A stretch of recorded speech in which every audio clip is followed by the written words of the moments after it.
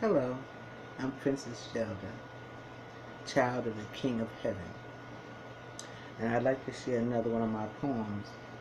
This is the introduction to Don't Give Up, It's Just a Test. As a Christian, we will be tested by God, not for His benefit, but for ours, because He knows how we will react in any given situation. The tests are for us, so that we will know in what area we need to be strengthened and in what area we need to study more.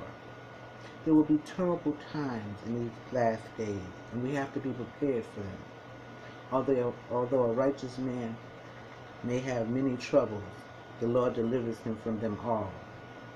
We must walk in obedience and love, because obedience is better than sacrifice, and love never fails. We must embrace the fruits of the Spirit, which are love, joy, peace, long-suffering, gentleness, goodness, faith, patience, meekness, and temperance. Let us not grow weary in well-doing, for in due season we will reap if we do not faint. This poem is called Don't Give Up, It's Just a Test, and I wrote it February 10th, 2014. And I prefer to use Jesus' Hebrew name, Yahshua. So when I say Yahshua, I'm talking about Jesus. In this Christian walk, we're going to be tested and tried.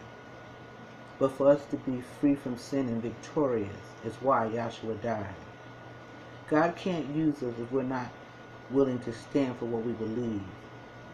And we can't be afraid of the persecution we are going to receive.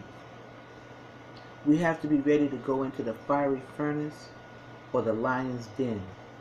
We're in training to reign with Yahshua in a world free from sin.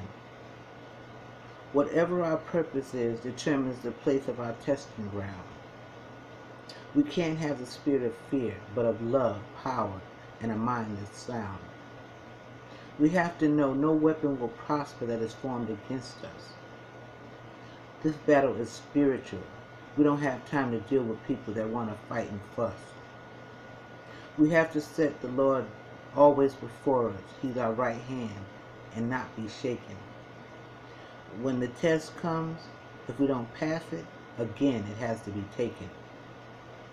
The testing of our faith develops perseverance so we can be complete and mature. Whatever the test is, big or small, we have to learn to endure. We have to decide we're not going to give up, falter, or faint. It's the best thing in the world to be, but it's not easy being a saint. Our love must be sincere.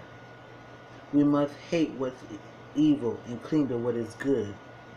We have to resist Satan, submit to God, and live the way He says we should. Some tests that we go through will be hard for us to understand. We have to remember that God is in control and hold tight to His unchanging hand. Don't give up.